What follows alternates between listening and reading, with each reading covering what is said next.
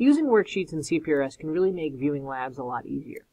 So for example, if you click on the Worksheets button on the left, you'll notice that I've created a number of worksheets that really help me with my workflow.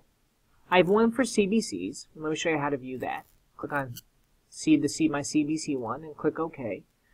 What it'll give me is reverse chronological order for all my CBCs. Here I have it for all this patient's results over time.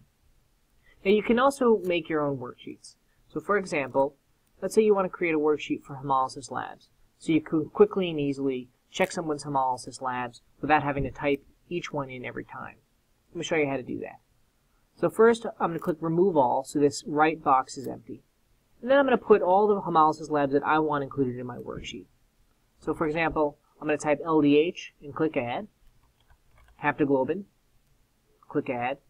And then maybe I want a total bilirubin and the indirect bilirubin.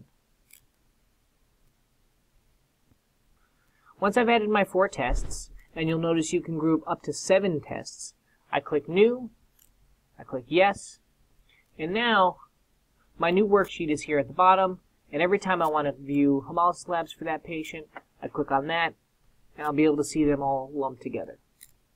That's how you make and use worksheets in CPRS.